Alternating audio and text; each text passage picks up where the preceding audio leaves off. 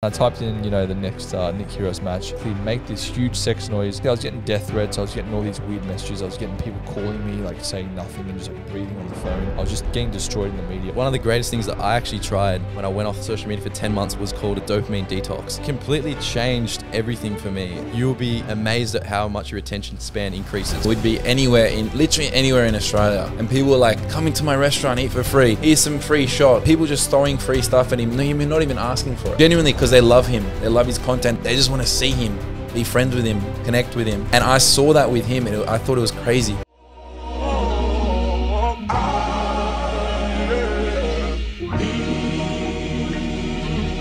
Welcome back to another episode of Locker Room Chat, where we have conversations to help you win in the game of life. Just before we get started on the episode, I just want to clarify what we mean by the game of life so everyone's on the same page, right? If you think about any sport, if you play NBA, AFL, rugby league, any of these sports, you have a set time and schedule when you have to perform, right? You have a set season, set days. Whereas in the game of life, game day shows up unannounced.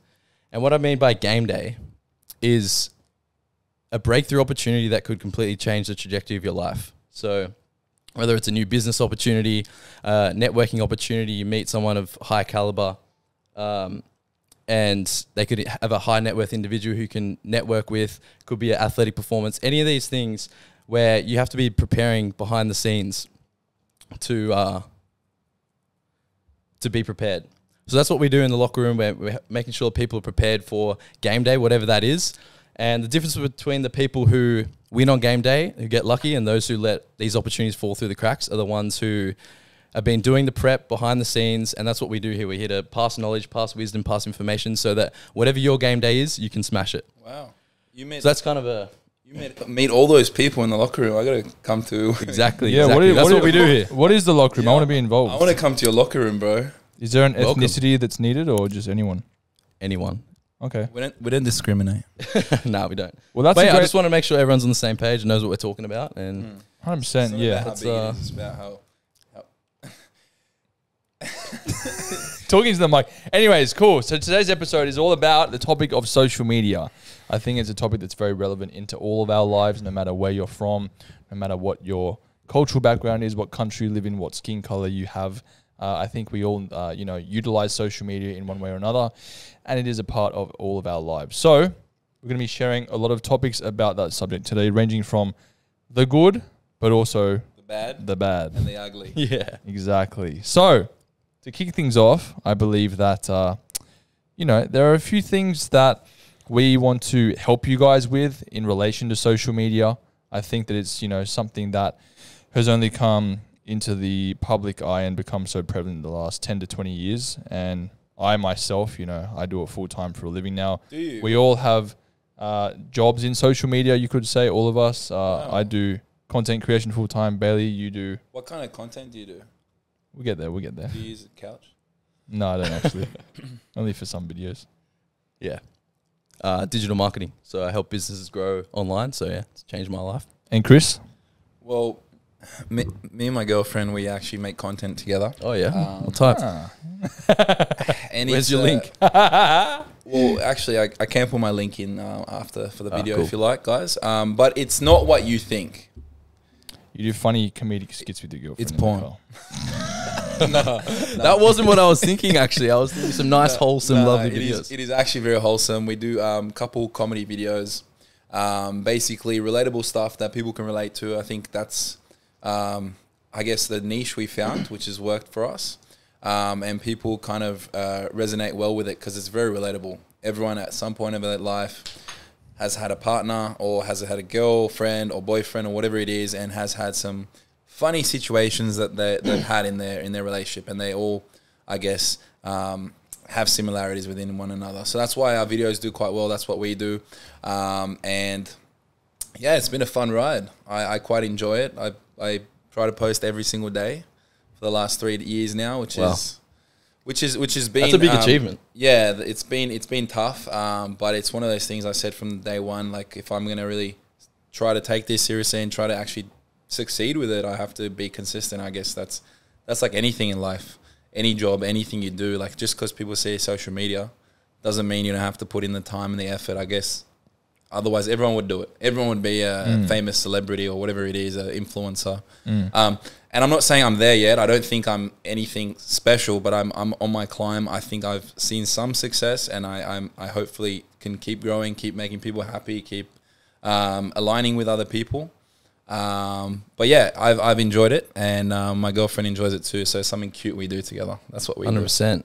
Well, yeah, jumping straight into it. I think on this episode, what we want to do is give you guys as much value as we can. So we're going to try and find a balance between giving you practical ways on. I think these guys have a lot of wisdom on how you can scale, grow an audience, even if you're a business. Ways how you can use social media as a powerful tool. And then on the flip side, some ways, you know, if you haven't figured out a way to monetize, use it as a business tool to grow an audience, and you're just sort of like doom scrolling, which a lot of people do. What's that? Doom scrolling. You know, like you sort of get scrolling. Yeah, you get stuck in the vortex, and you're not actually using it productively. You're just sort of stuck. So with that short-term dopamine here, then so you're scrolling. You're just scrolling for hours on end. Essentially, what everyone does for at least 3 hours. Like a day. 3 hours later, you end up on like random rabbit videos. And we're hoping they land on our videos actually. So it actually benefits us. No, we're hoping they choose our videos. Not choose. Yeah, not they random. type in our name and the username. They go to the effort of actually going to our channel instead of stumbling across them. Right. Exactly. So that's we kind of want to touch on audience. both. We want to touch on both, provide value on how to grow your audience, and then also if you're just stuck on it, doom scrolling, how you can sort of break away from the noise and become more productive. So yeah, that's kind of what we want to touch on both sides. Let's jump straight into it. Jamie, I think give us your perspective at least on social media, how you sort of got into it, and yeah, you've done like kind of okay, I would say. You kind of been one of the first, scratch the surface. I've done all right. Yeah. He's like, keep going. Anything else? Oh, I can keep going. Add to ego, you know. Yeah, my head's so big and handsome and very. That's what I was waiting for. Tall. So I'm glad you guys said that. Thank you. So yeah, I basically started social media in 2014 when it was very, very new, especially in Australia. I was inspired by a few YouTubers I saw, and yeah, it was something that I wanted to do. Back then, I was very involved in watching prank videos online, and it was something that I really found inspiration out of and wanted to sort of replicate in my own way. So, was there anyone specific that you had I was inspired by like the Janoskians, Adrian Van Ooyen, guy called That's So Nathan, Vitaly, Fuzi You actually met a few of those, right? I have now, yeah, actually. That's cool. That is really cool, yeah. The Janoskians were OG. They were I remember OG, their man, prank yeah. videos. The Crazy. milk. The milk, yeah, sculling exactly. thing? Yeah, with Teddy. With Teddy, yeah. He's actually re-emerged, hasn't he? He has. But awesome. yeah, I think that like, especially seeing like how big the Janoskians got and how much they actually established themselves in the global market inspired me as a fellow Australian that I could sort of, you know, do something, you know, similar or in social media that would be rewarding. So yeah, I started back then, and it was an interesting first 2 years because this time frame from 2014 to 2016 was when Instagram only allowed photos. It was when Facebook only allowed statuses and photos. There was no TikTok. YouTube was a thing, but like no one knew what it was. And in Australia, like there was hardly like anyone doing social media. So when I told my dad and my mum that I actually wanted to do this like as a career, they were both like, "What do you want about?" Like my dad destroyed me over the phone. Like he was having like he gave me like a 2-hour lecture. Did he say anything specific? Pretty much what you said. And he just raged at me pretty much. Can you show us what it sounded like? He was like... In his accent. He was like, "Jamie, you will ruin your life." It's like that's so it's accurate. like he's in the room. Yeah. It's like I was his son or something. Anyway, so yeah, I did that, and just giving you guys a quick summary. I was on YouTube for 2 years. Nothing really happened. You know, I had a few videos that kind of hit a little bit of a market, and then progressed throughout the years into more pranks, then family. Did some music, interviews. Delved into the world of... Check out his music. Check out our music. Well, I found his music today. I never even knew it existed. It's his ringtone. Oh my gosh. But the question is, did you like it? Yeah. How good's his music though? Nah, it was actually decent. I was pleasantly surprised. Take it like that. Okay. Did you watch it to the end? Sure. Well, it actually was good. It was good. I got a glimpse of... We used to have it like in our car like every day. We used to play it. Yeah, there you go. As we were driving together. Yeah, my own song. He's actually played it to girls when he's picked them up. Is that his And riz? he had pretended like it wasn't him. And he's like, how good is this song? And if Do you they like say this guy? yes, it's good. Then I say it's he me. says it's him. But if they say it's not, it's like, nah, change Yeah, this yeah, shit. yeah. That's how I used to Bro, program. that's genius. Yeah. Back in the day, you know. He turns it off, but he keeps singing. All right. So what, Chris? What about you? How did you sort of get into the social media side of things? Did Jamie sort of push you into it? What was your spark moment to be like, hang on a second, there's something on here? What sort of inspired you to sort of take this seriously and start posting? Because you have grown a lot, like especially recently. Like you have a significant following, especially, you know, TikTok's probably been a big booster. Yeah, what was the inspiration and what was sort of the spark that took off? I've always been interested in social media. I think, I guess every young person in this generation, as we mentioned before, has somehow been influenced by social media. I was one of the initial like Ziz fanboys. Like this is back in the day before it re-emerged. He was like one of the original influencers, I would say. This is back in the day. And so it got me into gym. It got me into like liking content. I did drama in school. I wanted to be an actor. That was always my dream. But I kind of, I guess I lost my flair. And then that's where Jamie came in. I saw one of my good mates absolutely crushing it. And he was so inspiring and helpful. And he kind of was like, why don't you just try it? Like he was always just pushing me to like, who cares? Like I was like everything, like, you know, you find excuses, you're always trying to say it's not going to work for me. It's like, whatever. And I'm not going to lie. It didn't work for a long time. Like only recently I've found, I would say, somewhat success. I don't even think I'm anywhere special, but I feel like I've had some success. Yeah, just for context for the viewers as well. I mean, like back in, you know, I think it was like the 2017 days when you were, you know, doing social media as well as myself. You were more focusing on like the gym content, the fitness content, because that's obviously an area that you naturally are, you know, gifted in 100%. Essentially. So it was a natural progression for you to, you know, go into that field, which you already knew about 100%. Essentially as well. So I think that was like, I was like pigeonholed into that because yeah, that was my whole life. I've been training for over, you know, 12, 13 years.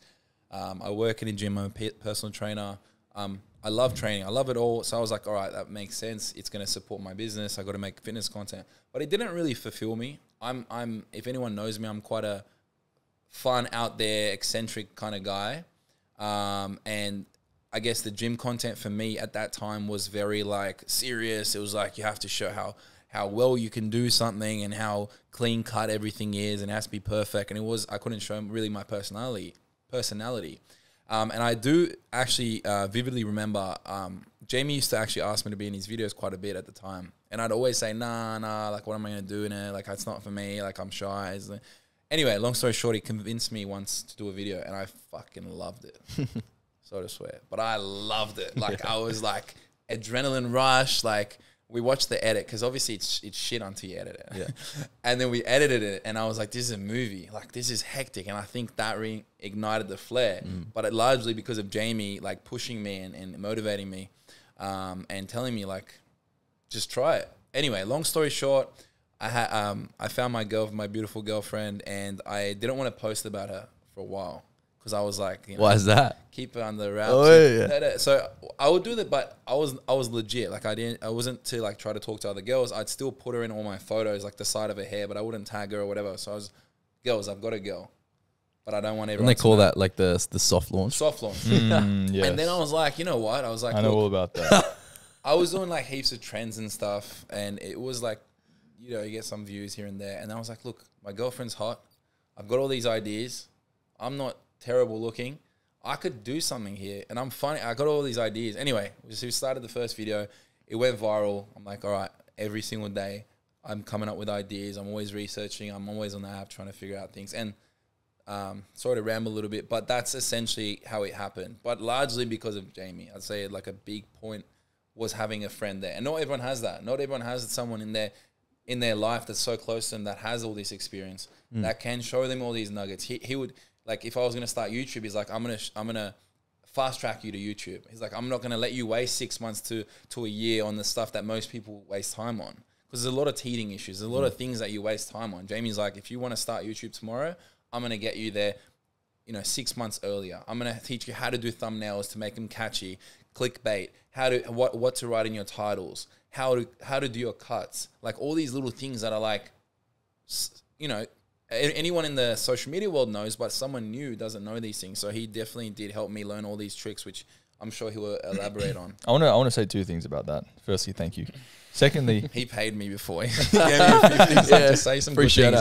I need to feel good. The first thing wasn't thank you, by the way. There's now three things. First thing, thank you. Second thing is I actually remember when you started being involved in my videos, and you were going through this kind of like phase where, you know, you obviously enjoyed the content that we used to do together, but you were kind of like stuck in this almost like persona of being a fitness guy and a gym guy. And back then it was such a thing where, you know, in the fitness industry, it was deemed as so serious, and you kind of had to play 100%. This part. So I think even for myself, you know, being involved in the gym back then, I think I could see it. It was like rampant. And I remember you, Chris, like, I remember like the first couple of videos we did, you didn't know like how to act and how to be yourself essentially. Yeah, I still don't know how to. Because, but no, act as in like you didn't know how to act as yourself. Yeah. Because in social media, there's such a difference between acting on social media versus acting as a character, say for a film or a movie. Because in social media, it's so largely dependent on your natural personality. And I remember you went through like, it could have been like years you went through making sure you didn't smile on camera. Like you always had to have this like staunch face. Jamie would like be like, smile, bro. Like it's not that. And deep. I go to you, like, and I go to you, bro. Like just smile. The reason I'm friends with you is because we have fun. Like you're a fun person, but like you were kind of stuck in that like you have to play this character. Yeah, what? But I'm not even like that ever. Like anyone who knows exactly. me, I'm not staunch at all. So that's one thing I want to say. And like I remember seeing that, but now I obviously see like 5 years down the track how far you've come, especially with the videos you're doing with Hannah, which is like so amazing, and you've obviously deserved the success you've had. But secondly, you know, I do want to touch on the fact that for me personally in social media, as much as I did experience, you know, a fairly good run over the last 10 years, I couldn't have done it without having a best friend like Chris that motivated me 24/7, that pushed me, that told me that. Him back. Exactly. That told me that, like, you know, no matter how much hate you're getting, and some of the things I did were very out there. Yeah. But to keep going and not care what those people thought. And I just remember like so many times, you know, I'd be at the gym and I'd sort of be down about something, or even like not even related to social media, but like maybe like about like a breakup or something or some personal issue. But, you know, Chris was always there for me. So as much as, you know, I helped you, you also helped me as well. Like we couldn't have done it without each other essentially. So yeah, it was a good dynamic. So a bit of context. Bailey's actually really interesting because he's got the behind the scenes guys. I'll come at it from a completely different angle. Different. He's not, even though he's very good looking, he's actually not a model and he's not a massive influencer. He's been behind the camera, but now he's in front of it finally, where he belongs. No, I don't. On the couch. I've been always around, like so many of my mates have been big on social media and that, but it never name drop some or no. They know who they are. Didn't he say the viewers don't? Didn't he say you were at a Chris Brown party or something? Yeah, what was that? We will get to that. But what the perspective I want to come across at is, I've been on the other side of it from more the business side. So I've been fortunate enough to kickstart my career in digital marketing at a time when literally the most powerful social force that probably the world has ever seen was birthed, right? With the Facebook ad era, the advertising era, and I've seen literally people's lives transform. Millionaires. I probably spent easy 10 mil on advertising. So you did? Yeah. So out of your own pocket, right? Nah. Big dog. A little tip. Is this your house? A little secret tip for everyone out there: learn with other people's money if you can. It's the quickest way to sort of learn. So I've come at it from a completely different angle. These guys have sort of experienced the content side of things, whereas I've seen people's lives completely transform for the amount of money they can make with these social tools. And realistically, like, the social media scene has changed millions of people's lives. People's careers are built off it now. These guys, you can make so much money off it. So I've sort of seen the business side. So yeah, it's a completely different perspective, but the potential that's out there for people, I mean, everyone's sort of caught onto it now, but I was sort of in the early Facebook ad days when, you know, you could literally 10x someone's money easily. Like, it was the most powerful tool I'd ever seen. All right, so sorry to interrupt. I'm launching a product soon. Yeah. What would 3 tips be for me as a friend, as a person who's part of the locker room? Yeah. What are some things you've learned over the last, I guess, how many years? Like, surely you've got some nuggets. 100%. Not those nuggets. Like, surely you've got some things, gems that you can share with us that, you know, that would help us. 100%. So the first thing I would say is adding value. whether you're a content creator, whether you're a business, whether you're trying to make money, whether you're in sales, everything comes from adding value first. And I believe that if you sincerely put the customer first, and this is what I noticed with Facebook ads, if you're solving a genuine problem in the market, you're genuinely meeting someone's needs, then it's pretty straightforward from there. All the creative, all the assets you put out are sort of, it's super easy to scale from there. The other thing is like, figure out a way to, I don't want to get too technical, but if you can reverse engineer a way where you can acquire a customer for the same amount of money that you're investing in advertising at the same cost, you pretty much have created an infinity loop of revenue, basically. So if you're a business owner out there and you can rework your numbers to figure out that you can acquire a customer for, say, $30, and you can figure out you reinvest that $30 back into advertising, if you have someone who knows what they're doing, you've pretty much got a money printing machine. And literally, we're going to have a chat after this. It's changed millions of people's lives. That's why there's so many people out there going on and on about Facebook ads, Google ads, because you can literally, if you get the numbers right, is it still relevant though? Print money. It's nowhere near as powerful as what it was when it first launched. So you've seen a massive change from back in that era versus 100%. Now. It's like same with influencers. Like the early people who got into influencer marketing early, their businesses absolutely boomed. It's another principle. It's like a first to market benefit. Like if you 100%. Get into it early, influencer marketing isn't as powerful as it was, whilst it's still the driving force for most businesses. It's just all eyeballs. If you can get eyeballs and you can figure out a way to monetize something, calculate it, reverse engineer the numbers so that you're... So where is it now? Would you say it's still like predominantly selling on Facebook, or you think TikTok's now kind of overtaken in all fronts? Nah, Meta's still most powerful. If you're sort of trying to start a business, Meta or for now is definitely the best place to go. Google, TikTok, it's kind of, you kind of just have to expand your channels where you're at. If there was a business out there that was planning to launch a product or a service and didn't know how to do it, what do you think the most 3 pivotal steps would be for them to get started? DM me. Solve a problem is universal. I think that's amazing. Course. But like, what's like the most 3 simple steps that you can give someone right now if they're watching this video? Focus on adding value, focus on the product, and the marketing will sell itself. Obviously, creating the content is a big side of it, but if you get those 2 pillars right, then marketing becomes so much easier. Think about it. If you're selling someone that no one wants, it doesn't matter how good I am as a marketer, how much you work the back end, what content you create. If someone doesn't want what you're giving, it's dead. So if you get those bits right, then if you get the marketing side of things right, you've literally got a money printing machine. So if that makes sense. Interesting. Something that sort of like resonated with me was when you said first to market, and that's a big thing. I think from my end, I saw a similar thing happen when you've done that every single time. What?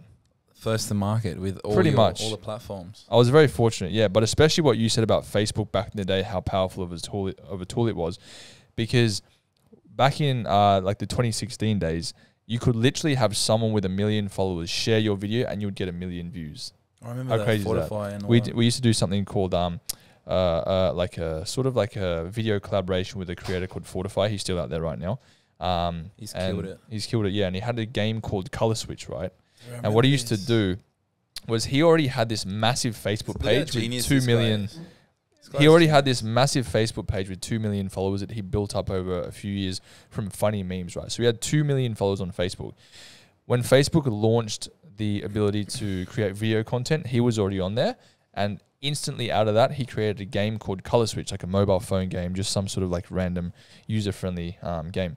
And what he used to do was he used to source people like myself that were on the come up, on Facebook, such as like, someone having like 100,000 followers, 200,000 followers. And what he would do was he approached us, meaning me, and he goes, "Hey bro, I've got this page with 2 million followers. I would love to help you promote your videos and we can do some sort of like bargaining or collaboration.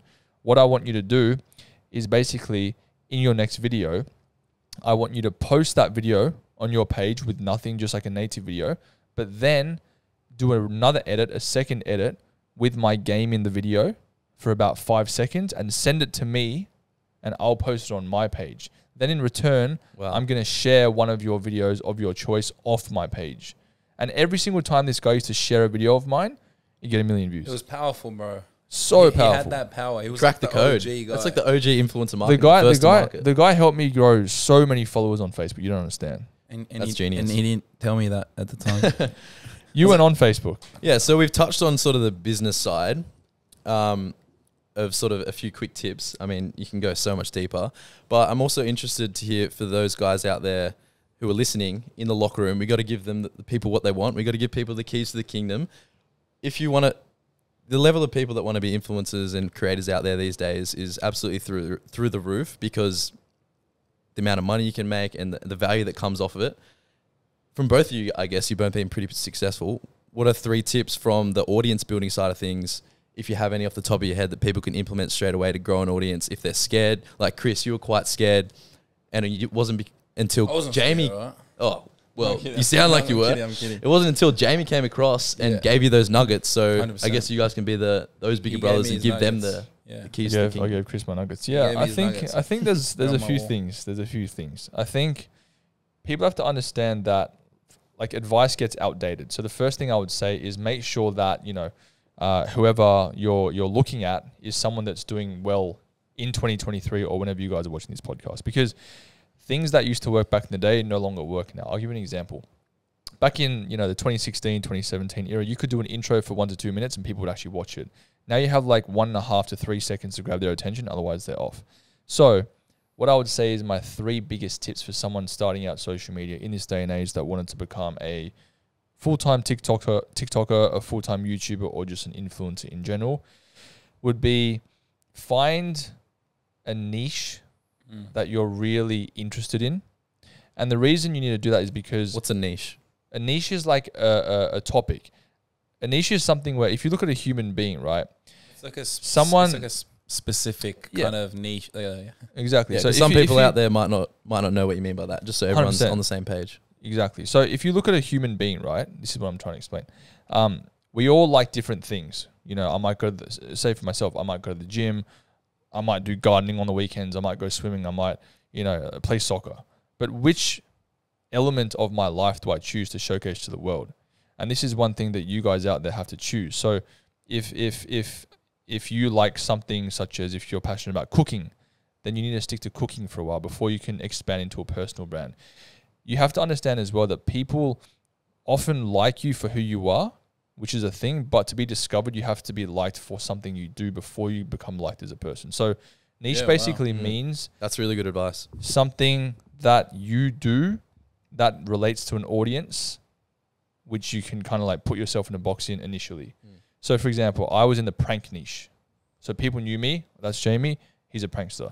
I'm sure Jamie also goes to the gym. I'm sure Jamie also travels to China once a year, you know what I mean? But I had to choose pranks.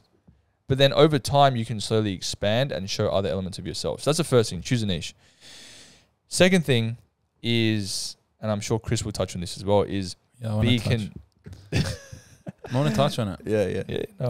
Is be I know you do. consistent.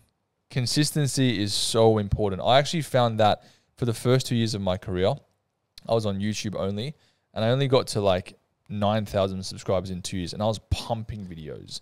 But the reason it was so slow is because my inconsistency, where I'd post a video 1 week and then not for 3 weeks, then the next week twice. You were very inconsistent. Very inconsistent. It was kind of like, it wasn't good for the audience, wasn't good for me, but it also wasn't good for the algorithm. But your life was a bit all over the place as well, and which Correct. obviously resulted in your inconsistency. Correct. I remember, correct. you'd kill it. You'd be like, you'd have a motivation phase for 2 weeks, and you'd kill the videos, and then a week later you're not posting, and you're just chilling, and you don't know what you're doing, and then you're back on a grind. So I think you figured out your routine, which also ties into your health and fitness, which then therefore kind of all tied it in together, and your business started doing better. Yeah, exactly, And the consistency element, like, it doesn't just go hand in hand with your business, but you have to sort of have these foundations involved in your entire life. And I think that's an area I used to struggle with, no longer anymore, luckily, but that's why, my business is obviously going and growing so much more than before. So yeah, it's really one of those things. And the third thing I would say is having patience, because we all want that quick fix. That's something that not a lot of people have these days. You need to understand that if you get into the game of social media, We want it now. you want it right now, but you're not going to get it now. And I'll tell you why.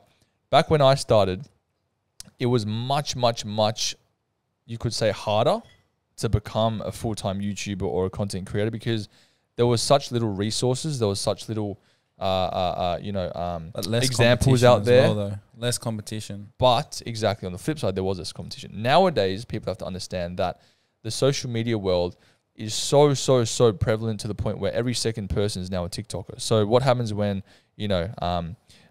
something isn't scarce anymore? It becomes very neutralized. So if you see someone that's a TikToker, all of a sudden they're just a normal person. And TikTok as a platform has actually normalized, I guess, the value of content creators because now everyone's doing it. Whereas back in the day, there was only like a select few people that It's did so it. saturated. It's so saturated. So patience is another thing. You gotta make sure that you have the ability to understand that this will be a 5 to 10 year game plan, but you also have to be smart within that 5 to 10 years and not go for the shiny objects too fast, which is very hard to do sometimes. So Yeah, that's why Very you bought good. your Audi RS. Sorry. that was after about 6-7 years. So. I'm kidding. Chris, you got any wisdom to Yes. download for us? I'm sure you got some Yes. awesome tips to help people grow because you've sort of hit it more recently as well. So I'm gonna stick to TikTok because I guess that's where I found most of my success, if you want to call it success. So I like this saying of success leaves clues. So basically, if you're trying to find what you want to do, as Jamie said, number one, niche. But if you want to see what you should post or what kind of direction to go through, find something that you like and then do your research. So for example, on TikTok, there's a place obviously where you search. So you can search, say for myself, say couple comedy, right? I search in couple comedy, then I can go into the filters and I can press. So not a lot of people actually know you can do this, but you press in the 3 dots and then you go time frame. So I'll say in the last three months and most like videos. Now, what this essentially shows me is social proof. So what is successful on this app in the last 3 months? Because obviously the algorithm changes, people's taste, trends change. So what's doing well? And I find what are some similarities between the videos. What are the hooks? What are the points that are making people laugh? What are people liking? What are the comments like? How are they interacting with each other? Then I'll take notes and I'll apply that to my content with my girlfriend. You know what I love about everything we just spoke about is everything we've sort of touched on is universal principles that you just implement no matter where you are, no matter what platform, 100%. you know, what area of life. Consistency, social proof, finding a niche, adding value, all these things. Like when you actually boil down the tactics to everything that you do, they're all universal principles that you can apply in every area. And that's something that we want to do in the locker room as well. Is it's all about developing transferable skills, you know, understanding how to create content, understanding the key assets of negotiation, understanding the key principles of business.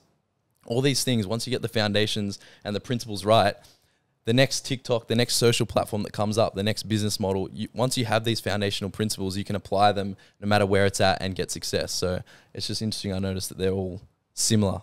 Yeah, 100%. You know, as we spoke about before, you know, certain facets of your life will then translate into others. So, for example, you can't find a person that has been wildly successful making money and assume that they, you know, don't take care of other aspects of their life as well. You know, I think it's a holistic, thing that we all have to achieve. Crosses over, and it for crosses sure. over. Social media, as much as it is a tool for success and it's such a great thing that has happened in the last 10 to 20 years, there's also a lot that people don't realize about social media. Is and there? I think that, especially coming from a position that I've been in for the past 10 years, I've experienced many highs, but also many lows. Wait, is it This is fake? where I was going to go. Is it fake? Is social media? I thought some things are fake about social media. everything Chris. you put on is exactly your life, and it's not a highlight reel. You And know it's what? I thought literally that as well until I did it all real. myself. And 90% is mostly a facade. Oh my unfortunately. god! Nah. So you're not actually Jamie? Wait, My real name's James, so that's a big one, right? Don't mention Is that it to the actually? audience. so you actually Yeah, have a big one. Yeah. Oh my god! I thought you'd seen it a couple of times. Anyways, Bro, speaking of highs and lows, Speaking I want to of hear I want to hear the juicy. What's the craziest thing? I mean, there's crazy things that happen. I want to hear what's the craziest thing that's happened to you in social media. Like, the craziest You thing can't that's actually ever say happened. for let's legal touch on, reasons. bro, Our lawyers, Nick our Kyrgios- lawyers just looking at us.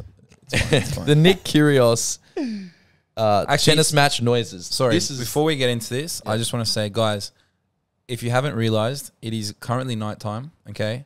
Look how beautiful this landscape is. The city landscape at night. Guys, this is Sydney, one of the most beautiful cities in the world. The most beautiful. I know we always say this, but you've seen it during the day, but now you get to see the beauty of the night. Look at the Harbour Bridge. You can see the Opera House. It's phenomenal. And we are, again, blessed. We are blessed to be in this place, to do what we do. We come here, 3 friends, let's talk about the locker room, give advice, share ideas in this most beautiful place that we've been given.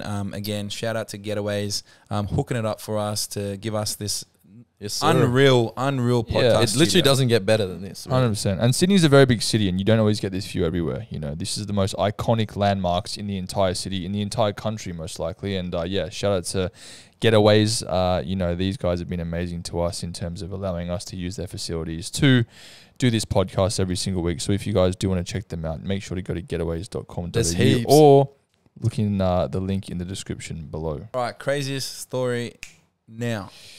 So my craziest... I want to hear about... I haven't actually heard too much about this. I want to hear about the... what do you want to hear, baby? The Nick Kyrgios. Oh, we're dropping names. Your name dropping. We're gonna The put sex noises at the his tennis tag on match. here. That was probably the most viral thing you've done. Wait, what happened?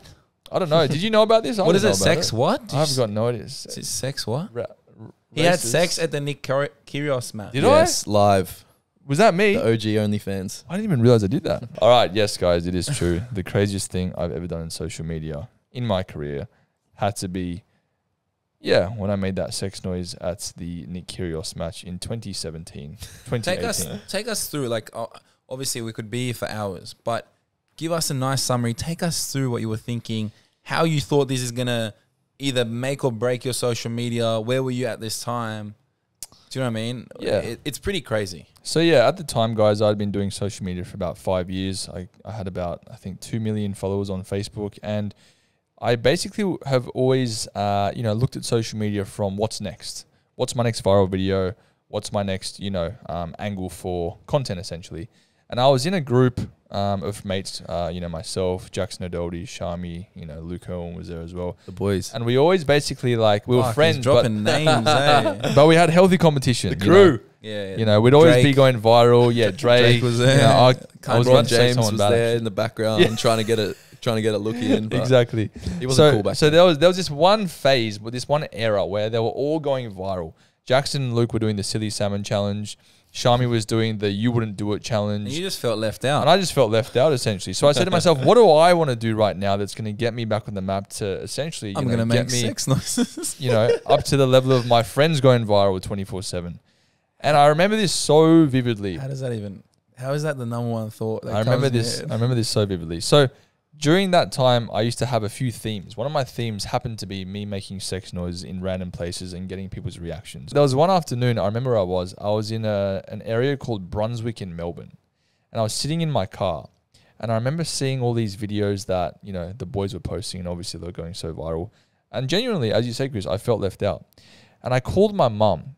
I go, Mum, I don't know what's going on right now, I'm upset. but for some reason, all my friends are going viral, and I'm not. What do I do? Write a letter to the universe. That's another story. And my mum's a very, great woman. She's got a lot of wisdom and she's very wise. And, she kind of just knows me very well. And she goes, don't worry, it will sort itself out. Anyways, I remember driving home that day. And the moment I got home, for some reason, I felt compelled to open my Facebook messages. Big deal. It's like 100,000 messages. I do. I've always checked my Instagram and all these other apps, but Facebook was one of those apps where I was just like, I'm not too sure if it's legit what people are saying. Anyway, this one afternoon, I got home and I just decided to open it. I opened this one message from a guy. I forgot his name. We'll pop it up on screen. And he goes, "Hey, bro, you wouldn't go into the next Nick Kyrgios match and make sex noises in front of the crowd." And I go, what the hell? My mum was right. Everything will work itself out. And I go, that's the most that was genius a light bulb idea. moment when, as soon as you read the message, you went light bulb. It was a full light bulb. Wow. That was the most genius idea anyone had ever told me. And I go, done, I'm doing it tomorrow. And so I went onto the Australian Open website and I typed in, the next Nick Kyrgios match. It just so happened to be that there were 2 tickets left in the good seating area, not general admission, that were right behind the servers. So I had to basically come up with this whole master plan on how to basically make this huge sex noise that will change the world and get all this media attention Well, and change go the viral. world. But yeah, basically I was getting death threats. I was getting all these weird messages. I was getting people calling me, like saying nothing and just like breathing on the phone. I was just getting destroyed in the media. And I got a medal at home somewhere. Don't I? So basically, I'm like done, and I booked it. And the night before, I had to make sure that the tonality, the duration of the noise, the pitch, you name it, about what I was about to do the next day was on point. So I started to practice in the shower. Because you've never experienced. Because I've never done a these- sex noise in my life. for that long. Correct. You yes. don't usually. For that long. Exactly. It was a 3 good like seconds max. it was a good 30 seconds, and I'm used to 5. Yeah. So yeah, I had to rehearse, and the next day I basically woke up, rehearsed a bit more in the morning, and I just went, got to the stadium. It was when you were dead rehearsing, silent. When you were rehearsing, did your mum think you were doing something? I wasn't with my mum. I was in Melbourne. Australian Opens in Melbourne. Yeah. Carry on. So yeah, I basically remember that day. Neighbours that just hearing him. neighbours. I remember the day so clearly. I rocked up to the stadium, and it was the first time I had been to a tennis match. And the silence was absolutely deadly. Like, I had no idea that they were actually silent for some reason. And so when I got there, I go, okay, I've got to make sure I time this perfectly. And I got out my phone. I waited for I think it was about half an hour into the match. And I just made sure that I did it at the precise timing of Nick Kyrgios about to serve, but like mid-serve essentially. And so many things could have gone wrong. You know, I could have mistimed it. I could have bitched out. I could have just Testy pop like testy Bailey. pop, not recorded. Anything could have happened. Disaster. Imagine. But basically- you don't record it. I know. Basically, I did it. Everything went to plan. And then I was the most hated man in Australia for the next 3 months. No, you called us and said, guys, That's watch true. this game. And I'm like freaking out. Like, what has he done? And he won't tell me. Didn't he say, He won't tell me find me the on the di- news tomorrow? Yeah, he wouldn't tell me. And I'm thinking like something's happened. But he's like kind of cheeky about it. I'm like, tell me. Like, I'm your best mate. And he wouldn't tell me. And then I'm like in the lounge room with my parents. I'm like, oh, Jamie's going to be on TV. And they're like, what is he doing? Oh, it's Jamie. And I was like, how do I explain this? What did your parents think when they saw it? I think they didn't even know what the fuck was going on. like, is this real? Like, You have to because it's shock. Like, it's like a wow You have factor. to have some serious balls to do that. Bro, Like, he you was- have to have no shame He at di- all. He didn't want to leave his house. Like, yeah, what happened after he that? Was so he'll tell you. But I remember him telling me like I'm getting like death threats. People hate Really? me. He was like to me like the whole of Australia hates me. He's like I won't leave my house. And then he'll explain what happened. You were hated that much? bro. Hated. Yeah. So like, Or so he thought. I was- Or maybe yeah, yeah, initially he was. I don't know. yeah. So like the moment it happened, I basically was like on like every single news channel there was. And he owned it, by the way. He owned the news channels because he said to me, he goes, they're going to make me try to look like an idiot and try to make me look like the bad guy. And he goes, I'm very specific. He's good under pressure and interviews. So he did calculated. handle them well. But they still, as they always do, took it out of context, tried to make him like a villain, etc., etc. And everyone believes the news because news is all real. I mean, yeah, looking back, I definitely wouldn't do it again. But no regrets. But yes, I No was regrets. definitely, I felt like I was the most hated man in Australia, if not the world. My dad in China saw what happened. No He way. disowned Everything- him again. No, he didn't. Everything, he actually goes, I know why you did it. I understand. Oh, really? love you, son. Yeah. But yeah, everything in China's blocked. So he even saw it. But yeah, basically I was getting death threats. I was getting all these weird messages. I was getting people calling me, like saying nothing and just like breathing on the phone. I was just getting destroyed in the media. And yeah, Chris is right. I couldn't sort of like, I was living in Melbourne during that time and I couldn't leave my house for a couple of days. I thought I was going to get bashed. I then did all these like interviews with like A Current Affair, Channel 9, Channel 7, The Project, like Didn't all even these get paid big. either. I think, yeah, I mean, the exposure, I guess, like came from, I guess, the virality of what happened. But yeah, I think it was a very interesting time. I did think I was hated, but then it turns out I actually wasn't. It was just the media presenting the articles as if Bro, everyone loved hates you me as as well. well. legendary Yeah. status. He was like the for king next of the 10 city. years, yeah. But then I realized that people actually found it funny, so that was good. And also Nick Kyrgios won the match, so I didn't feel too bad after. But yeah, I wouldn't do it again. I don't advise people to do Bro, it. for the last 10 years, or however long it is, whatever, 5 years, like it's almost like nothing else he did, it mattered. Not that he didn't, obviously he did, but everyone's like, hey, Nick Kyrgios guy, oh, he was you. And he's like, yeah, I've done a lot of other things, but Yeah. cool, Even- I'm even- going to take it. Like, it's fine. Even still to this day, Bro, like that was still. a few years ago. Like you walk past people in the city and like get stopped every 2 minutes and people making the noises Yeah. at you, Yeah. which is crazy. Oh yeah, it was an That's how interesting viral era. it was. That's for sure. Yeah, I mean, viral videos are interesting though. If we want to talk about that, I think people have this idea of going viral as like, oh, the moment I go viral, my life's going to change, which actually isn't the case. There's two ways you can go viral, and I've learned these from personal experience. The first way is media viral, which is what happened with the tennis. So what that means is you do something, you post a video, and then all these media publications, talk about it. They write articles, that's how you get Daily verified as Mail. well. You're on the news. Everything happens. Which yes, you Yeah. get published on. That's on- the blue tick, You right? get blue tick, Yeah. which is That's what can everyone happen wants, from right? that. Yeah, And now you can buy it. exactly. The second way you go viral is social media viral, which means you might get some media coverage, but there's not much. But your video just goes viral on social media. So, for example, your video will have 100 million views. The difference between the two is that there are pros and cons of both. The pros of media viral is that your name gets, I guess, up to a mainstream level, you could say. People start like knowing who you are and your brand. The negative though is that when these media publications or websites or companies, corporations post a video, they post it themselves. So the views go to them and not you. On the flip side, if you go social media viral, the pro is you get all the traction and you reap all the rewards. So your followers will grow. Your video will get 100 million views, which means 1% of that will probably follow you. But on the flip side, and in the negative side of that, you don't get much media coverage. So I would much rather go social media viral because ultimately it will improve your brand. I'd prefer going social media viral more consistently than media viral. You want, a couple of media things to happen. You can't choose, but You can't choose, but those are the difference, and I think Yeah. people don't really understand that. I agree with everything you just said. But me personally, because I'm still new to this, I've only You love some media viral, wouldn't you?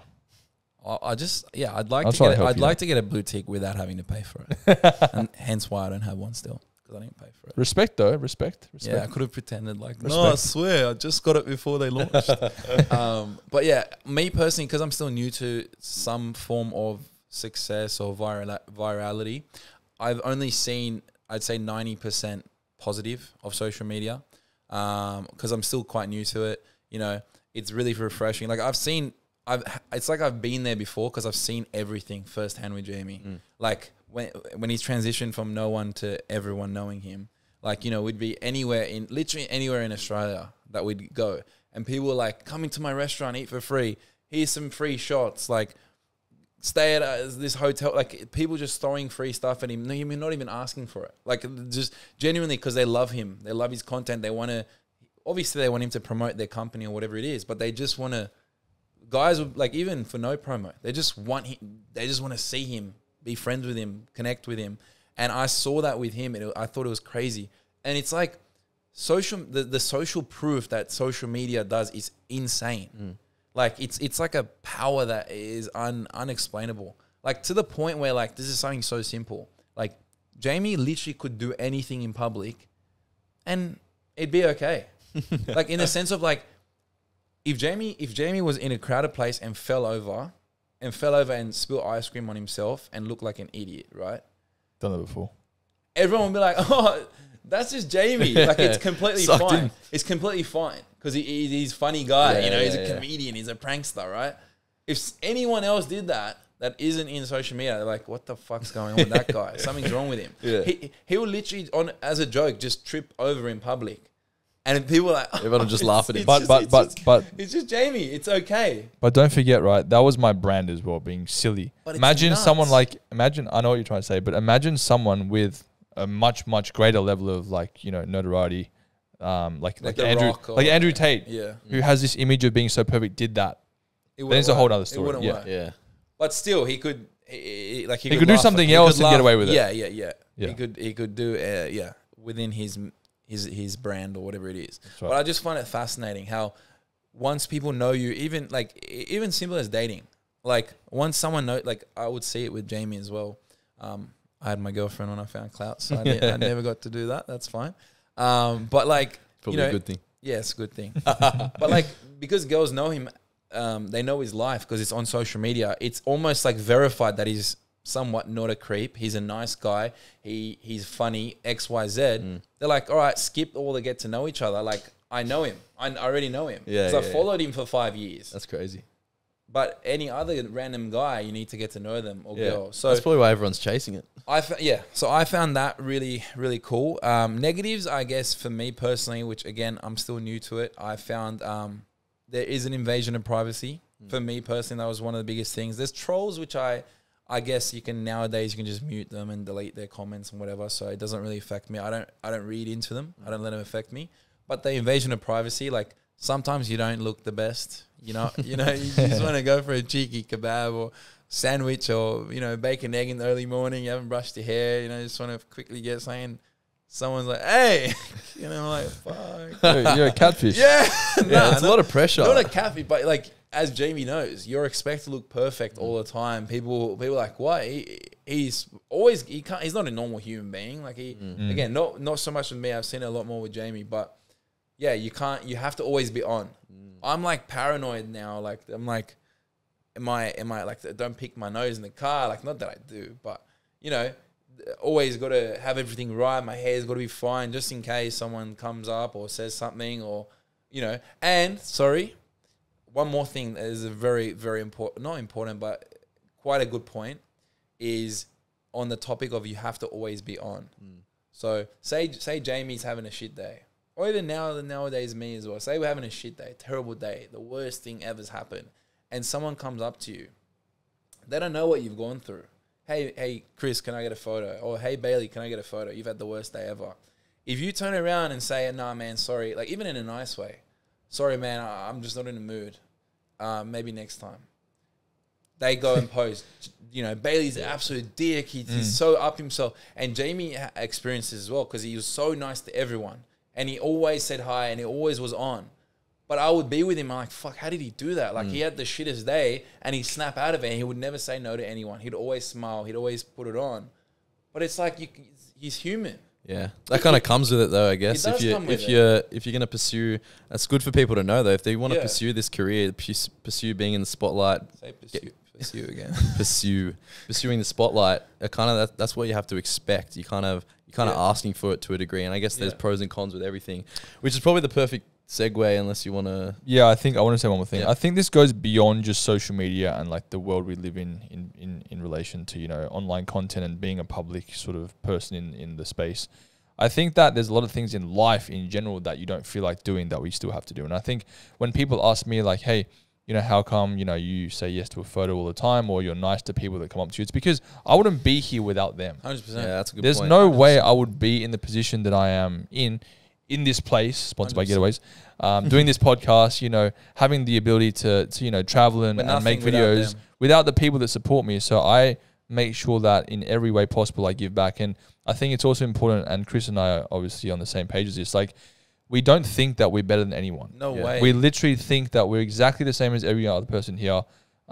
We don't think that we're above anyone. We literally want others to understand that from what we've experienced and been through in our lives, we think it's just so upset. It's such a bad thing that this social media world has created people that are so idolized to the point they think they're better than others, and we would never ever think that. You have no idea. Just because you got a bit of clout and a few followers, it means nothing. Doesn't mean you're better than anyone. Everyone should be humble. Everyone should be equal. Exactly, and treat everyone the same way. So while we're talking about all this sort of stuff, we just want to make it clear that we definitely are on the same playing field as you guys, and we respect everyone. So I like that humility, bro. It's a great trait to have.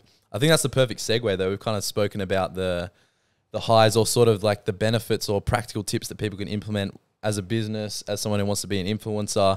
I mean, social media has completely changed all of our lives and so many people's lives. And there's so many benefits that come off the back of it. It's changed the world, literally. But on the flip side, and one thing we also want to touch on is kind of how it's also eroded a lot of, I guess, values or a lot of people's mental states to a degree where it's kind of consumed their lives. And there is actually some negatives if you're not using it as a tool to grow an audience, create content, and you're purely a consumer. As everyone's aware, sort of the the dopamine instant gratification world is being created. You know, the pressure of comparison, particularly in the fitness industry, self-consciousness, all these things that have been built off the social media thing, which I think is important for us to touch on as well. And something that, I guess just a practical example of going on the other side, because I haven't really, like probably most people who are listening to this or watching, haven't had any taste of like the social media lifestyle, but more so on the consumption side. And I guess a practical tip in terms of like using it to your advantage, or kind of trying to distance from the doom scrolls people say, because a lot of people are stuck in that. It's like a vortex of consumption, and like, you know, you see depression rates and all these things impacted from people just sitting there, no mission, no value, no purpose in life, no God to have a moral compass and a direction, someone to look to, and it's actually affecting a lot of people. So one of the greatest things that I actually tried, I went off social media completely for 10 months. It's one of the best things I've ever done. Just in terms of like, just resetting, being focused, because it is a big distraction. Whilst you guys are making money and followings off it, for a lot of people, 100%. it's just a void of energy, attention span, mind space, where you could be focusing on other things, right? Yeah. And one of the greatest things that I actually tried when I went off social media for 10 months was called a dopamine detox. And it's kind of something that's I could do that. become familiar. Me too. But it completely changed everything for me. And so just to explain. Yeah, explain it. A dopamine detox is essentially eliminating any sort of short-term gratification, or the chemical called dopamine. Andrew Huberman talks about this a lot. I'm sure a lot of people have listened to him. But it's basically removing any instant gratification for a weekend. So I did this from feel-good chemicals. So from a Friday to a Sunday, 3 days, what I did was no caffeine, no social media, so no scrolling, no Netflix. No sex. Yeah, no sex, no music, no caffeine, no sex. Yeah, that as well. No foods that taste good, so no sugars, no fatty foods. Just anything that gives you a short-term rush, completely cut it out. And is that why you didn't see us that period of time? Oh yeah, I went. He's not Alistair. Yeah, I went. No, you didn't see us because we were a rush. Are we a dopamine rush for you? Yes, exactly. Oh, good. I'm glad. But that's kind of the premise. So, and during this time, you will be bored out of your absolute mind. But at the end of these few days, you will be amazed at how much your attention span increases. So the whole next week, while I was at work, my ability to focus on a task was 10x. So things that would usually be so boring, so tedious, you can't focus, my ability to concentrate went through the roof, because you completely reset your receptors that are constantly looking for this rush. You put yourself in a position of boredom where you can actually sit with your own thoughts and just process what's going on. But when you come back to it, aren't you much more susceptible? No, because maybe if you have no self-control, potentially, and yes, you're just way more sensitive. So whilst before you used to have 3 scoops of pre-workout, blast your music, you used to have to scroll for an hour to get a hit. You literally can do the slightest little things and get the same amount of incentive dopamine from the smallest task. And if you rewire your brain to focus on things that are actually productive during this, so switching from scrolling to actually thinking, all right, what do I actually want to do with my life in the next few months? What are some practical goals and things I want to achieve, and rewire your reward chemical towards things that are productive, it will completely change your life. And it's something that I did, and I recommend everyone trying it. Search it up, dopamine detox.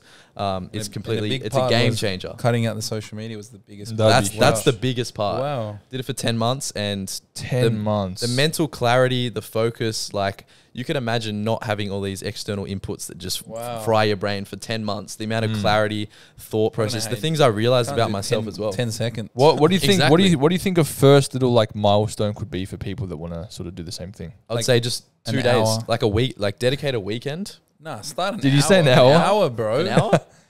Bro, an hour. I don't know. I reckon you've got to go a bit more. So, like, for example, like hands-on than that. When you wake Let's say up, 1 day, 24 hours. When you wake up, first 30 minutes. That's true. You could start baby steps. First 30 minutes, you don't go on your phone when you wake up. You do your prayer, you brush your teeth, you get ready for the day, get your food, whatever, coffee. Then once you're ready, then you go search, because everyone wants that dopamine hit when they hit. So that's potentially an idea, right? Yeah, of course. On the dinner table, or when you're with family and friends, keep your phone away. When you're in a conversation or a meeting, keep your phone away. Yeah. Don't take it with you to the toilet, for example. Yeah. Little things like this, I think, again, I haven't a great done start, it, but I think it could be a stepping stone, because a whole day out of nowhere is a big Like I give it. That's true, that's But true. I mean, yes, it is scary, but I mean, is it that scary? I think Yes. like whilst it can be, and maybe I don't know. Talking it too. Like, But you guys are actually doing something productive with it. I think for someone, Yeah. like I wasn't 20, always. for But 24 then- hours, wasn't is it always. really that hard? Yeah, I I wasn't think al- I I don't think know. I think it's true. We do like obviously like we run a business from social media, but we also Waste because so of the much fact that time, we're on bro. social media all the time, there are things that pop up. For example, if I'm trying to schedule a video and I go on TikTok to open the app to schedule a video, I'm accidentally on there for half an hour. I justify it by I'm working, but Yeah, well, maybe you guys are even more stuck than other people. But I think, yeah, 100%. I also think that Better than it's I. very interesting with dopamine if we want to get onto that subject, because it's like the things that give us that reward instantly and the thing that makes us feel good is actually some of the things that can be the most harmful. I always, for example, like make sure that especially weekdays, 5 days a week, the first thing I do when I wake up is I pray. I don't go on my phone, because I think that even if I was to go on my phone, and I've been sort of like cementing my routine for many years now, the moment I go on my phone first thing, my day's ruined. I don't mean that literally, because my day can recover from it, but I'm just saying it just sets the day up on such a negative note for me personally that I need to like kind of do something that would discipline myself and get me out of that rut fast before it kind of takes over the day. But is that And specific content or anything? it's not. I just feel like if I wake up and the first thing I do in the morning is check my phone, it's like I haven't done anything to deserve that, essentially, to deserve that dopamine. So it sort of sets me in like a very subdued mindset for me wanting to get other tasks done during the day. And what you're actually doing as well is the chances are you're going to have text messages from a bunch of people. So automatically off the bat, you're entering your day with other people's demands taking Stresses. priority on Stresses. what you're meant to do. Like if someone messages you Correct, saying, I need correct. this, I need that, all of a sudden your day is prioritized around other people's tasks as opposed to having no outside distractions. Yep. If you haven't checked your phone, there's no one that can take you off course. All you have to think about is what you need to get done. So Exactly. And It's for going my way. my personal routine, especially weekdays, I'm extremely calculated with time. So like I literally section my time into half an hour intervals. So if I was to check my phone and not like sort of time it, this is just me personally, I'm a bit meticulous with this whole thing, then I could like waste a whole half an hour, which means I get to gym late, which means I start working late, which means I can't do other things I have to do, like Chinese practice or Bible studies or things that actually matter. Something's always got to give, because if you're going to consume social media aimlessly, or if you're going to go on your phone first thing in the morning, that half an hour that you spend on that is going to have to give somewhere else in the day. So Yeah, I agree. it's always a trade-off. But separate to dopamine, sorry, to go on that, I can't remember which self-help book I was reading. I don't know if it was Think and Grow Rich or one of those books. They were saying that separate to dopamine, when you do go on your phone in that first half hour when you wake up, there obviously you're getting updates from different people's lives. There's going to be some point, there's going to be some negative, a negative video, something that's going to even subconsciously going to give you some negative vibes. You're going to read an email, something's going to happen that it's going to set you into a negative notion. Exactly. And even if it's subconsciously, you don't realize at the time, that's going to set the precedence for the rest of the day. And you're going to, exactly what you said. I don't know why, but I have a shit day. Subconsciously, you never know. It always why, starts but somewhere. It starts because one thing's ticked you off that you didn't even realize, and the rest of the day is just something's off. It's off. You don't feel as good. You don't have that spring in your step. When people talk to you, you're not as happy. Every little thing slightly pisses you off a little bit more, and it just puts you off. Whereas, as you said, when you start the day productive, you're already, half an hour ahead of everything. You're feeling good. You don't have that negative, vibe from your social media.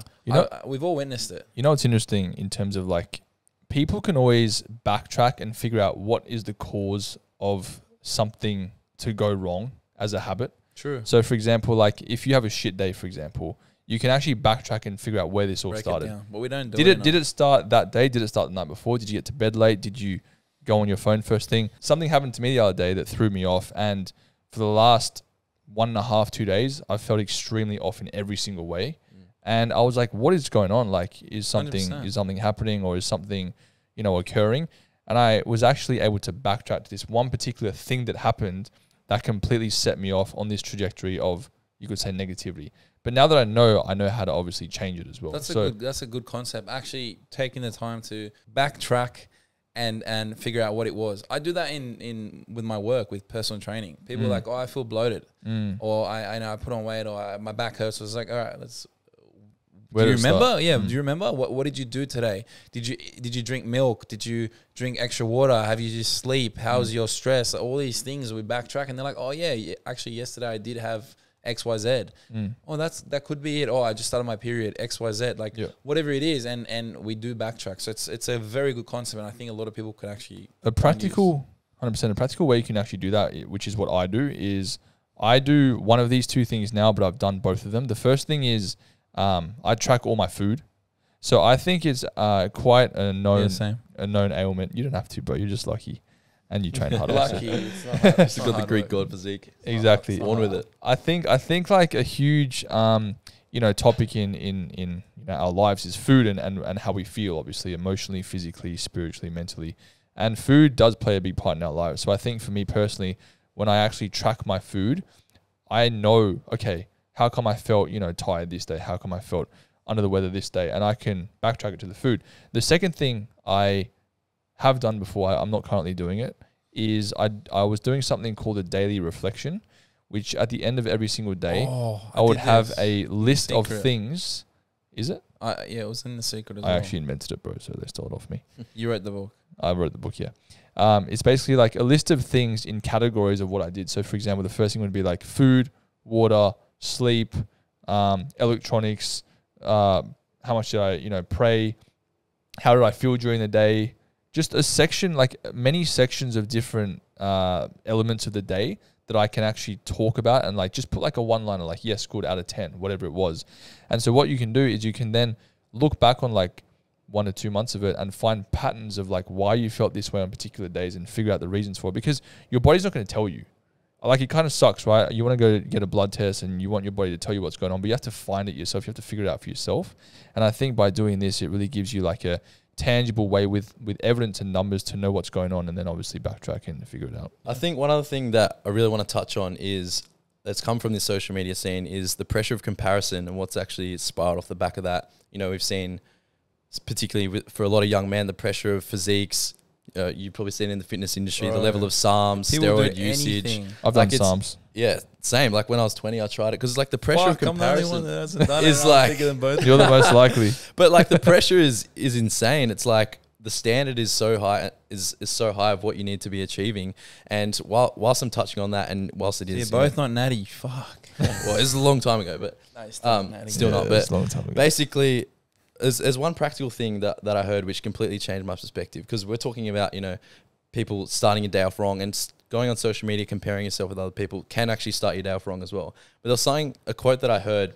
I can't remember who it was, but it completely changed my perspective, and it stuck with me for a long time. It was, don't aspire to have the best ingredients, aspire to be the best chef. Have you guys heard that before? Break it So- down for me. so let me break it down. Get So my head around that. Break the Don't ingredients aspire down for to- us.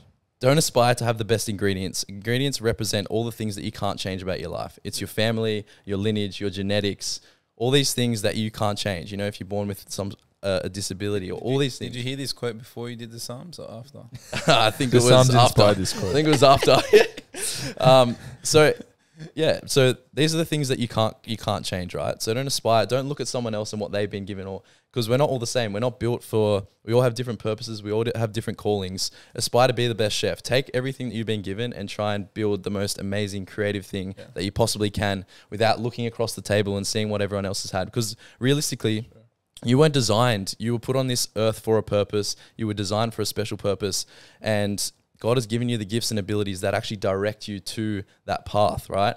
So I remember when I was young, or you're 13 and you look at Justin Bieber, it's like, oh, I wish I could sing like that. I wish I could sing like Jamie. Or like me. Oh, Jamie, yeah. But the thing you is, can surf. now- Jamie. I can't Jamie surf. can't surf. I'm Asian. I was And drowned in the rescue. water. These He are gets the things that everyone has their unique abilities, and the way that God's designed it is like that actually directs you to your path, to your purpose. I'm so glad looking back now that I can't sing, because imagine if you were good at everything. You'd be so It wouldn't be confused. bad. I mean, it would be hectic, but that's not the way it's designed. Sucks, man. The fact that you aren't good at everything is a blessing, because it's God saying like, this is your path, follow what you're good at. That's a good point. That is your direction. So it's just something that's completely changed my perspective. Don't try and look at what everyone else has. Try and build from what you've been given, I think this is from and that's your path. I think this is from the perspective of someone that doesn't have everything. Do you know what I mean? Like, I don't think Justin Bieber's going like, fuck, I hate how good looking and handsome and rich. No, and not at all. Good not at all. singer I am. This sucks, bro. No, but Do for you know what I example, mean? But there'd be like, plenty of things that he's not good at. Was probably born to sing. You can't. I mean, maybe reckon he's he's a good good at boxer? every single like thing. he's good at like every sport and every music. No, he's not good at instrument. soccer. He is. No, I've seen it. I've seen him. You get the point. Fucking, he's my mate. He's- alright? You get the point. You get the point. I love him. You're getting paid for this, aren't you? Yeah, bro. So yeah, it's just a bit of encouragement. And No, I agree. on that comparison thing, this actually happened to me last week. So as you guys know, a few months ago, I tore my LCL, which is a joint in your knee, sparring in jiu-jitsu, and I had to do a few months of rehab. And literally last week, I was in the gym and I was just feeling a bit flat. You know, you're going through rehab, you don't feel as pumped up, feel as amped. You're like, you know, some Psalms. yeah, literally. I was about to pump a lot of trend just to get back to where I was, and it's sort of like I just had this moment. And a guy in a wheelchair rolled up next to me, biggest smile on his face. No, he was having the time of his life. Like, No, but it woke you up. yeah, and I just had this big reality check. Like, he was talking to everyone, he was smiling at me, saying, "Hey, bro, like, how's your day?" And I just sort of like was in this bit of a slump, and it just took me a second to sit back and realize, like, man, sometimes you have to be grateful for what you have, 100%. count your blessings. Sometimes you just need a bit of a reality check. This guy's having the time of his life, and probably, you know, there's probably other things that he's want, but he's found positivity and enjoyment with what he's had, with the ingredients that he was given. And it was just a massive reality check to go, man, just sometimes you got to have perspective. perspective, be grateful, 100%. focus on what you have. God has a plan for you. He has a purpose, and double down on it, and everything's going to be okay. 100%. Yeah, and it kind of Perspective makes is it massive, easier. man. It makes it easier for you to know like what exactly is the right path to go on, you know. Of course. And I think if you have too much variety and too many things going on out there, like there's no narrow, you know, path for you to go on and understand that this is the right one for you. So I agree with that. 100%. That's really Yeah. good. I got one more thing, which is people can implement literally tomorrow, just super quickly. I'm gonna write it down. It's practical. Get your notepads out. This is We don't something use that I notepads. also did when I went off the grid for off social media for 10 months, and this completely changed everything for me. So set aside a day in the next week, right? And this is going to represent race day. So on this day, I want you to map out for half an hour, a task for every single half an hour. If you work, if you're in sales, this is going to be a breakthrough one of my day. colleagues told me this. This is I my don't day know if every this day. is- It doesn't work for me. But Anyway, so whatever it is, set aside a task for half an hour at every single interval. And you sort of got to treat it like a race day, right? So get up earlier than you usually do, go to sleep later. And if you have to bludge a bit at work for a few days before this so that the pressure's building up, so you can't sleep, like, you know that feeling you get before like a big tournament or a big race and you can't sleep because you're so anxious? I want that to be the feeling that you have before you go to sleep. And what you're going to do is have the most productive day of your life, whether it's 2 gym sessions, dedicate an hour to reading, all these tasks in your day. And at the end of the day, you might be exhausted. You might be taken out for a week.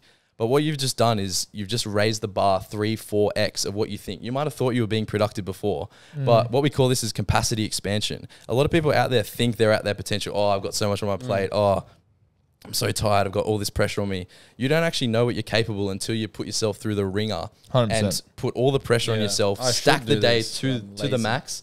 And then at the end of this day, you're like, man, I just did 4 or 5 times the amount of tasks that I would usually do. And now you've just raised the bar. And that completely changed everything for me because now I know when I'm actually being productive or I'm just trying to come up with excuses.